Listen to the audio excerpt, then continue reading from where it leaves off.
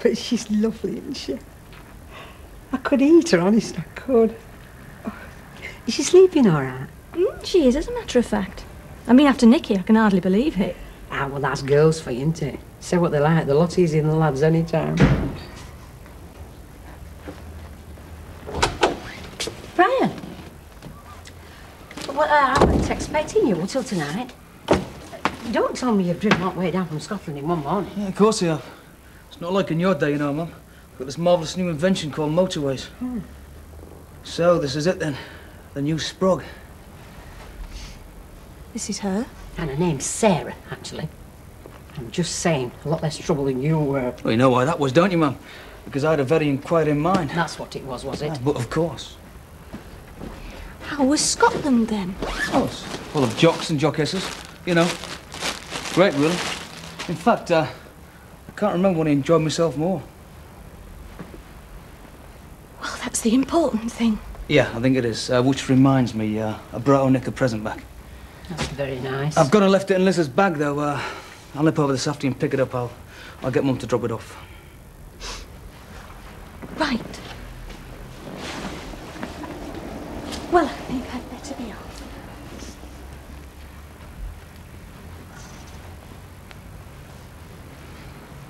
I'll see you. See you out. Something wrong, is there? Wrong?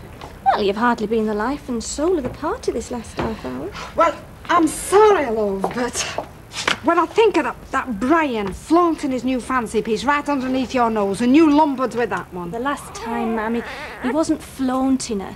Just happened to mention her name, that's all. Oh, yeah, accidentally on purpose, you mean? No, I don't think he did, actually. And just for the record, being landed with this one is not exactly how I see it, all right? I mean, that's as bad as having a called the new Sprog. The new Sprog? Who on earth called her that? Oh, never mind. It's not worth it. Oh, hello. Hi. Oh, isn't she lovely? She takes after our side of the family, doesn't she? Definitely. Hey, I'll tell you what, it's a good job she's not my flesh and blood. She could be in deep trouble. Oh, I don't know, Alf. You've a lovely complexion. Well, a lot of folks say that. It comes from having a clear conscience. Hey, is it true that Ken Barlow's running against you for the council? Yes, that's right. Are you still speaking? Of course I am. Look, politics doesn't have to be all slanging matches, you know. Oh, I thought it did. I thought it was I'm right, you're wrong, and who cares about facts and the truth? Yeah, well, it won't be like that between Ken and me because we've shaken hands on having a good, clean fight, haven't we, Deirdre? Yes. Whatever that means. It means there'll be no dirty tricks. We should be judged on our beliefs and our policies. Oh, the trouble with Alfie, he's got too many principles. They make you soft. Ken's got principles as well, you know, Audrey. Did I say he hadn't, Deirdre? Oh, hello, Anna. Hello, Ivy. How's little one? She's fine. Oh, Slept through till 8 o'clock this morning. she looks a contented little thing, don't she? Oh, she is, isn't she, Gail? So far. Yes, sir. Have you got me bouquets, love? Oh, yes, love. They're in the back. I'll get them. Gail tells me Brian really enjoyed himself in Scotland, Ivy. Yes, I think he did. Lucky for some, eh, being able to go on holiday this time of year. Well, he hasn't had holiday for a long time, not a proper one. Neither is Gail. Ma'am! He seems, well, very friendly with this... That's all we are, you know. Just friends. Oh, just good friends, eh? Yes. And going on holiday together. Still, I suppose I'm a bit old-fashioned. Right, Yes. Ivy. Oh, Yeah. How much do I owe you, love? $4.50, please, love. Thank you. There were no need for that. I keep telling you, whatever Brian does is no business of ours anymore. Well, I think it is. There's that little thing there, that's his responsibility. He should be spending his brass on her, not some fly. Ma'am! Well, I'm just fed up with folks trying to do us down. Into dinky. You shouldn't keep buying them things, ma'am. You turn up with something new practically every time you come. Well, I love buying things for my grandchildren. I like to see them look smart. Only, listen, don't let on to Alf where you got them. Not just now, he's just a bit prickly. I can imagine. I read the recorder. Hello? Hello?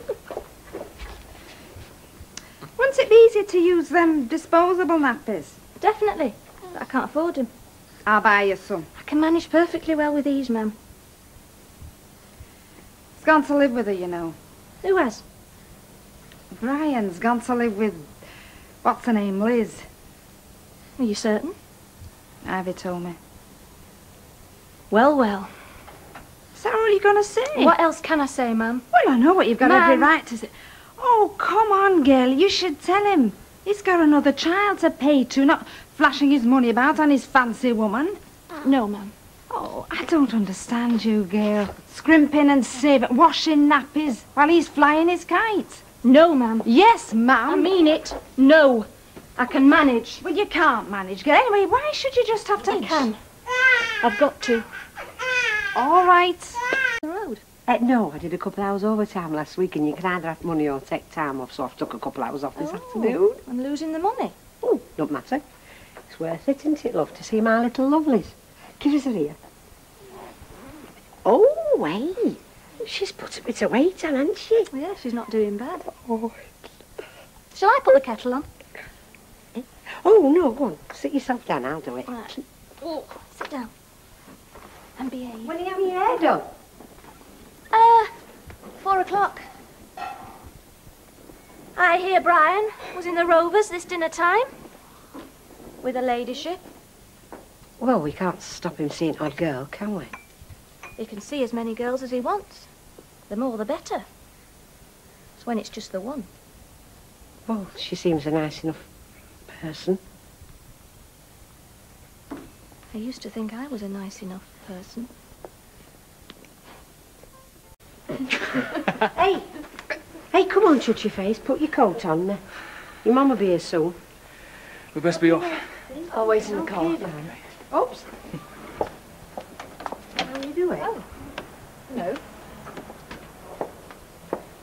Hello. Hi. Hello. What have I told you about eating sweets? Who gave you that? That lady over there. Well, spit it out. Go and get ready. I'll get him washed. I'll get the car started. I think we'd better have a talk about your access to the children. Why? I'm quite happy. And it's not the children, it's just Nicky. I only want what's mine. And I want what's mine. I'm bringing these kids up properly, Brian. I'm not going to have it undermined by your friends. Nicky, hurry up!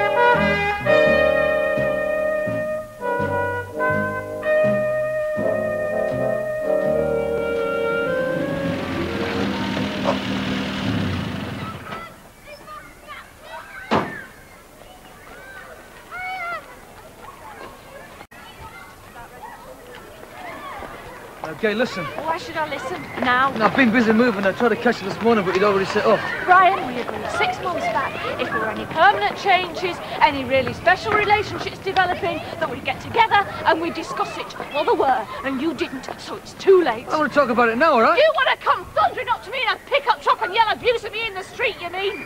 Oh, get lost, Brian! You're being unreasonable. Well, it's my turn, isn't it? Leaving me to walk into that room and see Nicky taking sweets off her. Look, I know I bet you're okay, but I want to make things right, Gail. Oh, go and enjoy yourself, Brian. Put yourself first. It doesn't ring true when you try to be concerned. And look who's flaming talking! Yeah, and realise how useless you are.